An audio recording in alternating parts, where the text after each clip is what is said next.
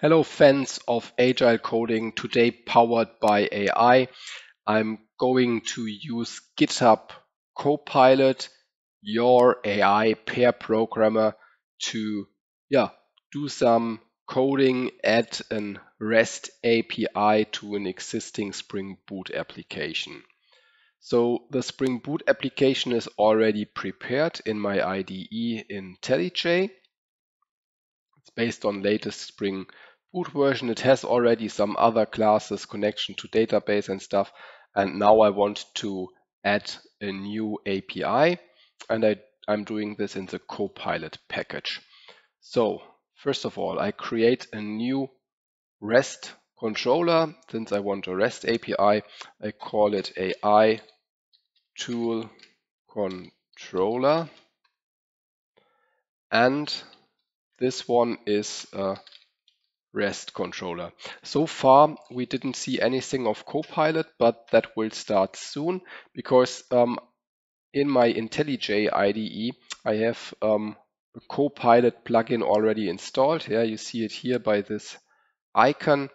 And as soon as you are typing something and it has some ideas about what you want to do, it starts to provide text completions, which you can take or not take, depends if it is a good idea and that is helpful.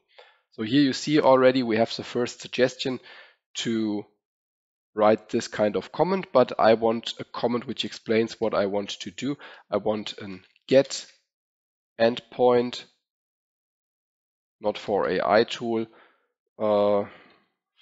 for read AI tool by ID from, let's say MongoDB. That's true. I'm using the MongoDB in this demo. So the next suggestion would be to create a post entry comment. Yeah, we will write a post method and a get method. So let's take also this comment, but shift it a little bit down. And here we start now with our first get mapping.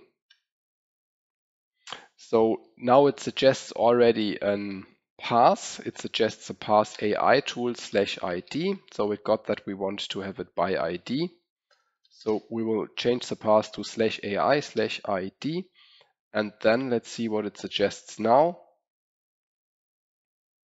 Nothing at the moment. So let's start typing public get AI tool by ID. Okay. So we want an AI tool class, and let's see if it has some more suggestions. There's a shortcut to go through suggestions. No, it does not. And if you don't get more suggestions by keyword shortcuts, you can also open this sidebar, click on refresh, and then we will see other options about what we could do. Yeah, so the first one looks good. Here it is also offering the parameter a string ID, which we want, of course, to have, and it is a path variable. It returns null. Let's take this for now and do the imports. I have to create this class, and I create it as a record. Okay, and this AI tool shall get two parameters. Here we have string ID, string name. Yeah, really a huge bunch of stuff. But for this demo, I guess all these things are not important. So we will just take string ID and string name. And since I want to store this later in my MongoDB, I will directly add two annotations. It will be a document, and the ID is the ID for the database to find it later. Yeah. So I add now those annotations. So let's get back to our code. As I said before, we want to read it from a database. So I need to auto-wire a repository. And since this doesn't exist, I start typing and I get directly a good suggestion. Private AI tool repository, and let's call it AI tool repository. Sounds good. I take this Copilot suggestion and I have to create this AI tool repository as an interface. And now let's see what it offers here. We have to extend it. Let's see, what do we have here? Reactive Mongo repository AI tool string. That is exactly what we need, but we don't want to have this long path here. So let me see if I get something else. Side menu. No completions found. Okay, so we take exactly this. Yeah, the path is a little bit long, so let's shorten it and do the import. But that's it. Yeah, so that looks pretty good now. Good suggestion. And now let's go back to our code here and see if we get something else. Return AI tool find by ID block. Okay, so now we have in an Webflux reactive Spring Webflux reactive backend a blocking method. We don't want to have this, so let's return a mono of an AI tool. Mono is the reactive type. I have to import the class, of course, and then I don't need to block. Okay, that looks good so far. So let's go for the post endpoint. No, I need a post endpoint. So we have to have post mapping for AI. Looks good. Here we are directly returning a mono of AI tool. Okay, and we create the AI tool. Here we I'm missing the add request body annotation to tell it that we get a post request and we take it from the body. So let's see if we get this. Let's see if it needs some help. So it consumes application JSON. That's true. And now let's check if we get one with the required annotation. No, unfortunately not. Okay, so I want to take this and let's see if I get now something here. Request body, no.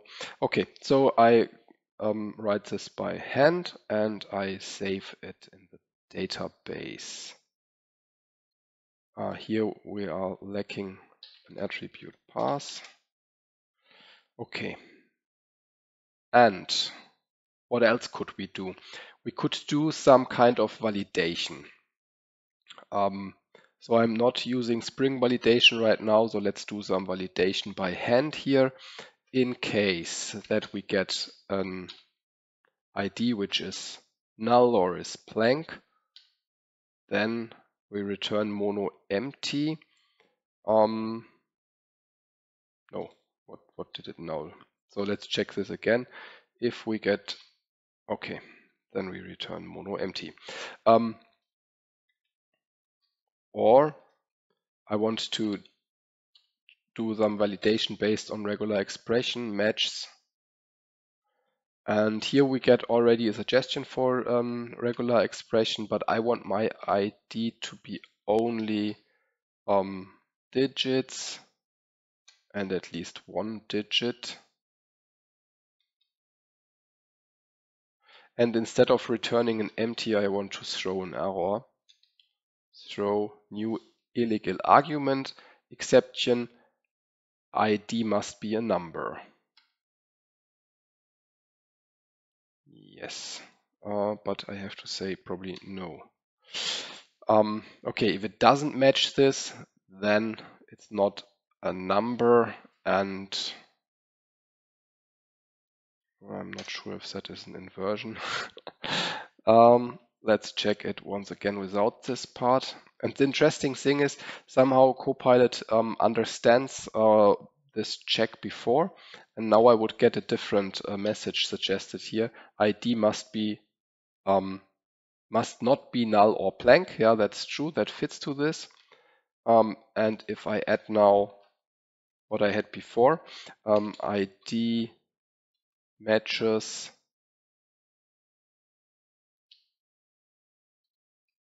digit and if it's not a digit like this, then I will get once again a different suggestion for the description. ID must be a number. So let's take this. Let's define also our return response codes. Yeah, so here in this case, I want response status. Okay, that looks good. And here I want a different, we got already, yeah, the correct response status created. So let's take exactly this. So you see Copilot on previous code, it gets ideas what you want and it makes you different suggestions. Okay. And now let's add one last method quickly. Add get mapping AI. So I want one method which returns all AI tools. Yeah, exactly this one, but we take a list as a response here.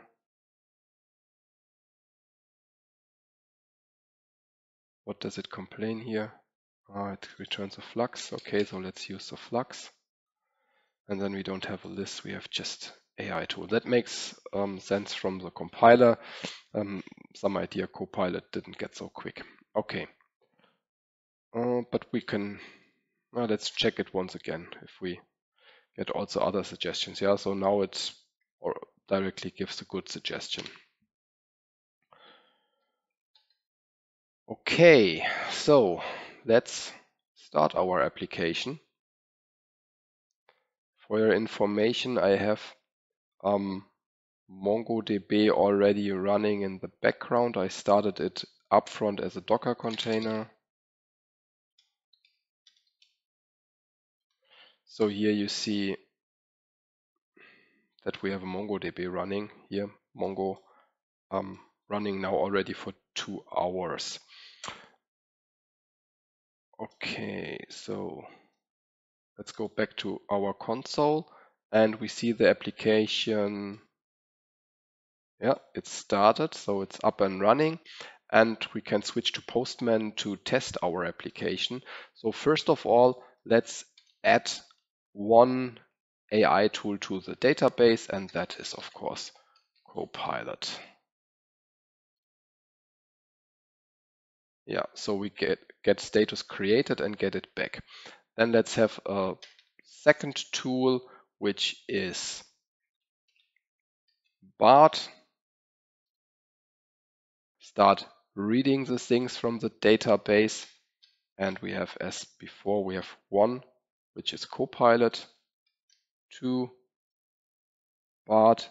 And if I type now something invalid like 2a, I get the error ID must be a number. I get an internal server error 500. That is not so nice. So let's check if Copilot can do something about it.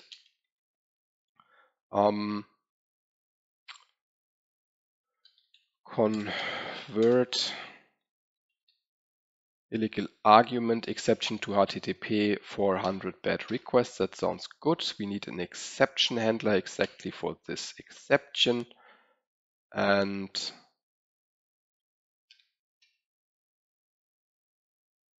like this, but this will be not working.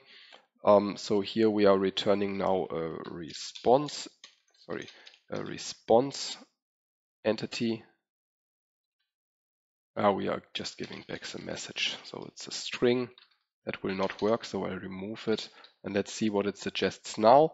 Response entity, bad request body, and the message. That looks good. One quick restart. And the idea is now that I call once again this method with an invalid ID so that we get here the exception is not a number and now it is handled by the exception handler and converted into a bad request instead of the internal server error we had before with HTTP code 500. So let's check if that is working now. Yeah, we have here the bad request and the ID must be a number. Yeah, so that's it. In this presentation, you have seen Copilot in action while I was developing a Spring application.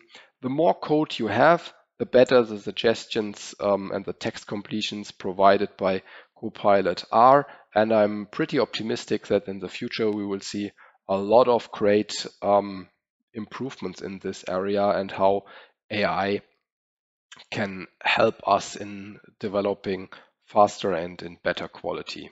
So if you liked my video, please give me a thumb up and subscribe to my channel. See you next time. Bye bye.